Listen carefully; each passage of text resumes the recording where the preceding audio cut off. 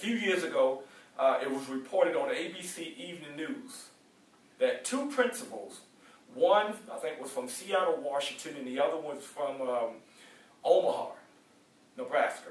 They got together and they scanned the country. What they did, they went throughout the country talking to young people. And these young people, believe it or not, they lived on the street. And they asked them one question: what do you want, or what did you want from your parents? Majority of them answered like this: all I wanted was love and discipline.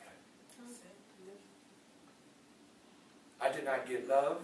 I did not get discipline. A child, believe it or not, as weird as it may sound, a child wants to be disciplined.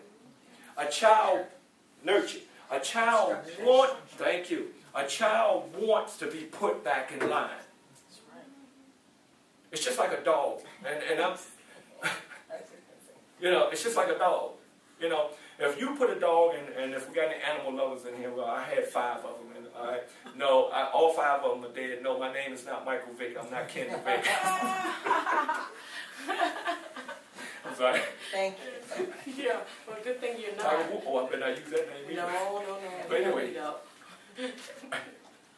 with my dog, all right, sure, I kept him on a leash, all right. Now, my dog, as smart as he was one day, after I get in my car, or I lock the gate, get in my car, and I drive off, all right, and I left the dog to roam. That particular day, I let him roam around in the yard.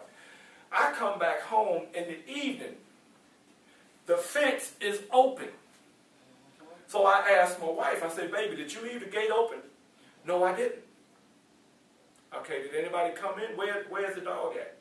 I don't know. Come to find out, the dog let himself out. The dog actually used his paw to lift the gate up. The gate, yeah, all right? So guess what? When I let that dog go off that leash, he took it a step further. When you take that leash, if you will, off a child who is looking for your love, looking for your discipline, looking for your instructions, all right? Well, once they realize that, okay, let me go here and try. Let me go here and try. Oh, then they go further.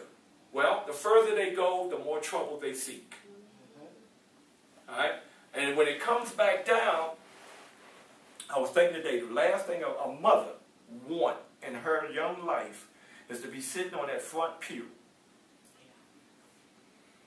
And I've seen that scene so many times.